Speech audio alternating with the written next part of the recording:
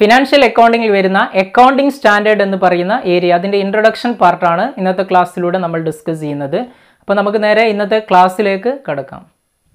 Financial അക്കൗണ്ടിങ്ങിൻ്റെ പാർട്ടിൽ വരുന്ന convergence to international financial reporting standards എന്ന് പറയുന്ന പാർട്ട് നമുക്ക് നോക്കാം. First of all we have to discuss about accounting standard. Accounting standard എന്ന് പറയുന്ന ഒരു ടേമിനെ കുറിച്ചാണ് ഫസ്റ്റ് നമ്മൾ ഇതിൽ ഡിസ്കസ് ചെയ്യുന്നത്. In order to make a comparison between various organizations, there must be uniform rules and procedures regarding the accounting. Okay, accounting-മായി ബന്ധപ്പെട്ട് എന്ത് ചെയ്യണം? ഒരു യൂണിഫോം സെറ്റ് ഓഫ് റൂൾസ് ഉണ്ടാകണം.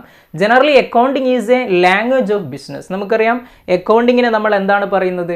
ലാംഗ്വേജ് ഓഫ് ബിസിനസ് ആണ് എന്നാണ് പറയുന്നത്. Each language has certain set of rules. എല്ലാ ലാംഗ്വേജിനും എന്തുണ്ടാവും?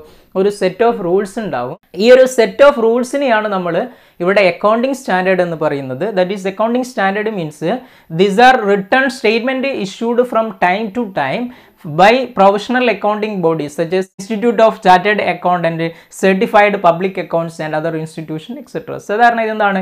Statement issued from time to time by professional organisation, by professional accounting bodies. Okay, professional accounting bodies ഉണ്ടാക്കുന്ന ചില സ്റ്റേറ്റ്മെൻറ്റുകളെയാണ് എന്ത് പറയുന്നത്? നമ്മൾ അക്കൗണ്ടിംഗ് സ്റ്റാൻഡേർഡ് എന്ന് പറയുന്നത്. That is it contains certain rules and guide lines based on the principles and methods of accounting to be allowed to have uniformity to terminology, approach and presentation of result. Okay, that is simply accounting standard എന്ന് പറയുന്നത് it is a regulatory framework within which financial statements are prepared. ഇതിനെയാണ് നമ്മൾ എന്ത് പറയുന്നത്? accounting standard എന്ന് പറയുന്നത്. ഒരു simple definition നോക്കാം. a mode of conduct imposed on accountants by law, customs, professional body, customs or a professional body.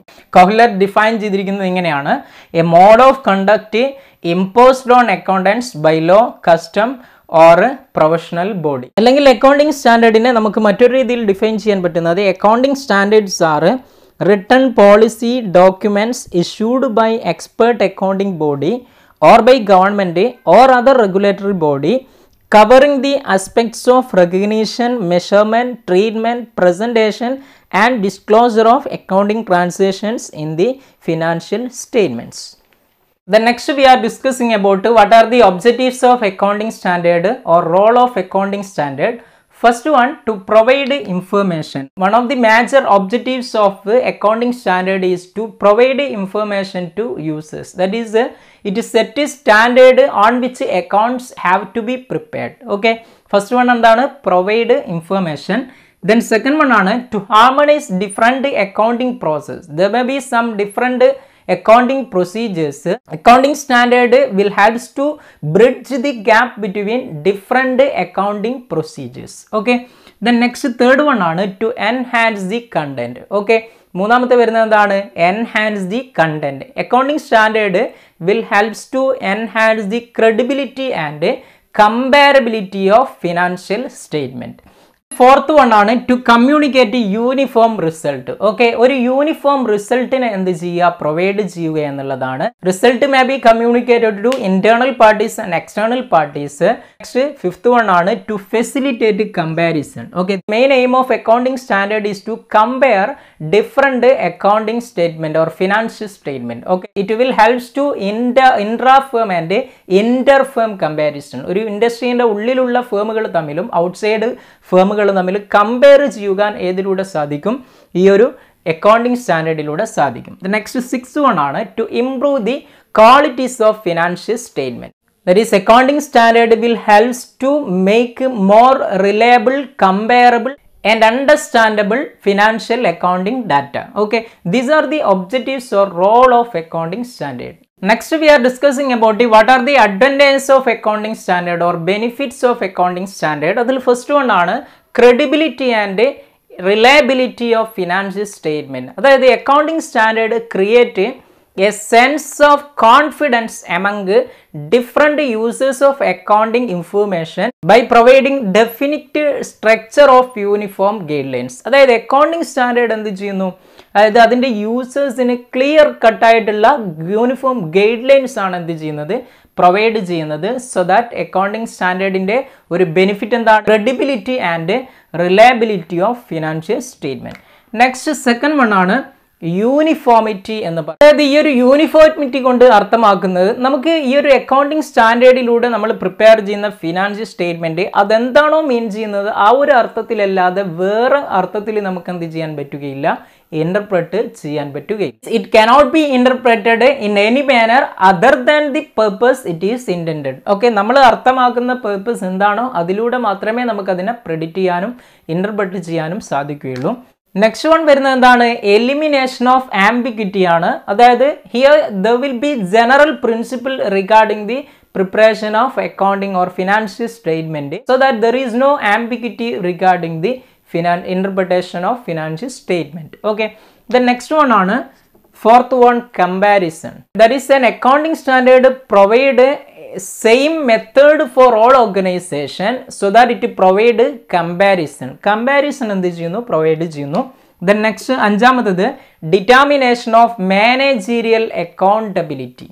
This accounting standard is very helpful to measure the efficiency of organization, liquidity position of the organization, profitability and all general progress regarding an enterprises. Okay, അതുകൊണ്ട് തന്നെ managerial അക്കൗണ്ടബിലിറ്റിയും എന്ത് ചെയ്യാൻ പറ്റും, നമുക്ക് ensure determine ചെയ്യുവാൻ സാധിക്കും. Next ആറാമത്തത് എന്താണ്, useful to share holders, investors and researchers. Okay, ഈ ഒരു അക്കൗണ്ടിങ് ഇൻഫർമേഷൻ ഷെയർ ഹോൾഡേഴ്സിനും അതേപോലെ തന്നെ ഇൻവെസ്റ്റേഴ്സിനും അതേപോലെ തന്നെ റിസർച്ചേഴ്സിനും ഒക്കെ എന്താണ് ഇത് ഉപകാരപ്രദമാണ്. ഇൻവെസ്റ്റേഴ്സിനും ഷെയർ ഹോൾഡേഴ്സിനും എങ്ങനെയാണ് ഇത് ഹെൽപ്ഫുൾ ആകുന്നത്, അവർക്ക് കറക്റ്റ് ഡിസിഷൻ എടുക്കുവാൻ സാധിക്കും regarding the investment. In the case of researchers, it provides clear-cut information and conclusion about the financial statement so that it will also helps to researchers. Okay, then next seventh one ആണ് raises the standard of auditing. Auditing standard എന്ത് ചെയ്യുന്നു, improve ചെയ്യുവാൻ സാധിക്കുന്നു എന്നുള്ളതാണ്. അതായത് accounting standard തന്നെ എന്താണ് in it self എന്താണ്, അതൊരു ഓഡിറ്റിംഗ് പോലെ തന്നെയാണ്, കൃത്യമായിട്ട് clear cut rules and regulations വെച്ചിട്ടാണ്. അതുകൊണ്ട് തന്നെ it will rises the standard of auditing. These are the advantages or benefits of accounting standard. Next we are discussing about what are the limitations of accounting standard. Accounting സ്റ്റാൻഡേർഡിന്റെ limitations എന്തൊക്കെയാണെന്ന് നോക്കാം. അതിൽ first one ആണ്, it is very difficult to use alternative solution to A certain accounting problem. Okay, ഒരു accounting പ്രോബ്ലത്തിൽ നമുക്ക് എന്ത് ചെയ്യാൻ പറ്റുകയില്ല, വേറെ ഒരു ആൾട്ടർനേറ്റീവ് സൊല്യൂഷൻ നമുക്ക് അപ്ലൈ ചെയ്യുവാൻ സാധിക്കുകയില്ല. ഓക്കെ, ഒരുപാട് സൊല്യൂഷൻസ് ഉണ്ടാവും അക്കൗണ്ടിങ് പ്രോബ്ലത്തിൽ, പക്ഷെങ്കിൽ നമുക്ക് അക്കൗണ്ടിങ് സ്റ്റാൻഡേർഡ് പ്രകാരം മാത്രമേ എന്ത് ചെയ്യാൻ പറ്റുകയുള്ളൂ, അതിനെ സോൾവ് ചെയ്യുവാൻ സാധിക്കുകയുള്ളൂ. So that it is very difficult to use alternative solution to certain accounting problem. ഇതാണ് ഒന്നാമത്തെ വരുന്നത്. Then next second one, there may be trend towards rigidity and away from flexibility in applying the accounting standard. Okay, നമ്മൾ accounting standard apply ചെയ്യുന്ന സമയത്ത് എന്താണ്, flexibility approach നമുക്ക് നടത്തുവാൻ സാധിക്കുകയില്ല. Okay, that is there will be rigid approach. Okay, rigid approach ആണ് വരുന്നത്. അതുകൊണ്ട് തന്നെ ഫ്ലെക്സിബിലിറ്റി എന്ത് ചെയ്യാൻ പറ്റൂല, സാധിക്കുകയില്ല എന്നുള്ളതാണ് മറ്റൊരു എന്ത് വരുന്നത്, ലിമിറ്റേഷൻ വരുന്നത്. The next മൂന്നാമത്തത്, it cannot to override the statute.